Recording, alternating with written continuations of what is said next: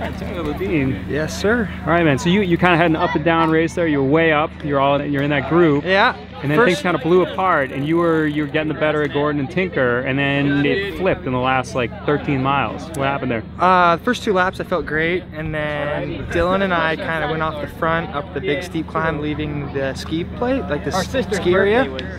And that's when it kind of just went downhill. I've never cramped in a race in my life, so that was what was going on there? I don't know. I think just I'm not used to racing back here, and to me it feels humid. To you guys, it's not humid at all. But compared to how it's been, today's a beautiful day. Yeah. But I can't complain. I got to ride my bike all day, and yeah, all races can't go well, but I had a blast. Right, I get the impression you're a good technical rider. So this is known as a very technical course for the NUE series? Oh man, I wish we were on single track all day. Like the techie single track stuff was rad. It was really good. How was it techie compared to other stuff, like say like True Grit?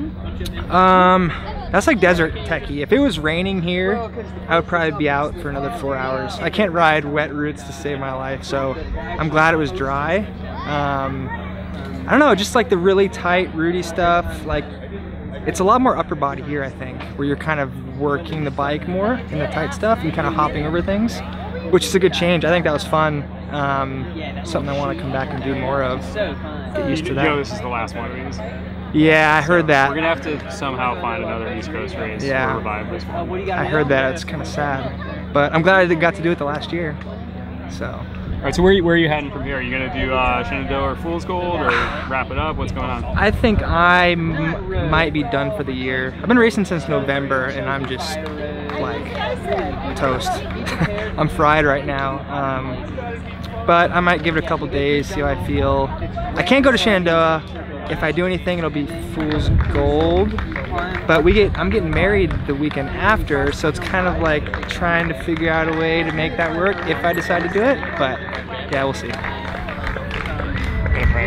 Yeah, we'll see what she says.